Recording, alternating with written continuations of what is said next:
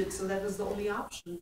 We didn't have any options, right? So back and forth, 5 years, 7 years, the depression came and went back, and finally we lost him. He was no more in this world. So after 10 years, 11 years, I think back, now I realize, wish I had done something more, but I can't get the time back, right? So I want to help you guys here and save a life on this earth. And in 2001, my father-in-law died of Alzheimer's, very bad. He had Alzheimer's, he has dementia, he had diabetes, he had blood pressure, you name it. He had all types of disease on the earth. Why? We're going to talk about that. Why? What went wrong? Well, his nutrition was not good. All these kind of things. So what happens is a body is not able to recognize the animal protein. So what happens when a body doesn't recognize the animal protein? The inflammation starts in your body, like arthritis, other things, you're not feeling good, you're clumpy, you're clampy. What comes first? Alzheimer's, and that's followed by dementia. As you know, Alzheimer's is where your behavioral changes totally. Dementia is where your nervous system and your brain is not able to coordinate, right? You're not able to function. And you can prevent that by whole food nutrition. Everything is possible with the healthy diet, with the healthy nutrition. And we will incorporate the healthy nutrition by eating fruits and vegetables. And it seems like, I call this the micronutrients. The macronutrients is like fuel. Our body is like a vehicle, right? It's like a vehicle. Everybody drives vehicle, correct? Our body is like a vehicle, and it needs fuel. Our fuel is the macronutrients which we eat, the potatoes, the meat, the steak, which is great.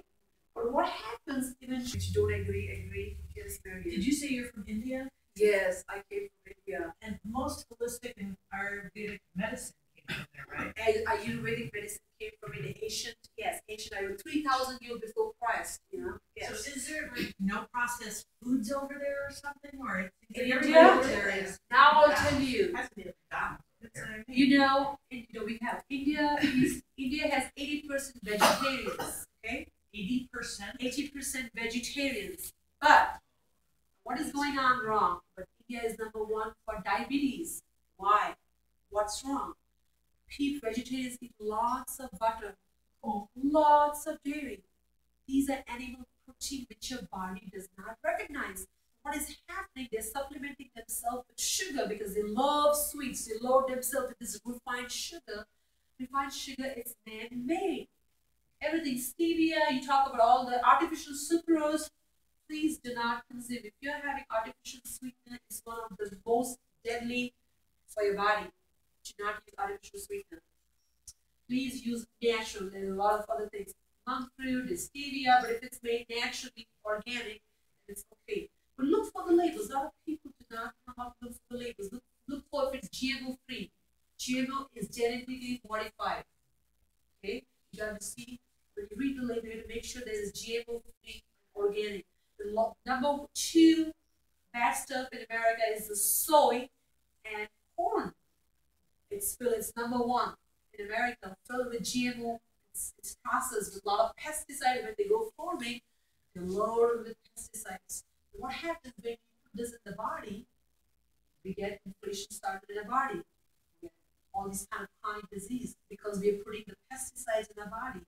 So when you go looking for shopping or anything, make sure you look for organic section. Okay?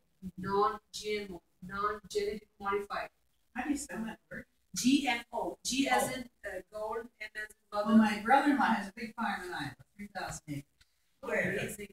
the seed they buy is already treated with chemicals, weed killer, and fertilizer. It's in the seed. It's in the Yeah. seed. In the seed. There you go.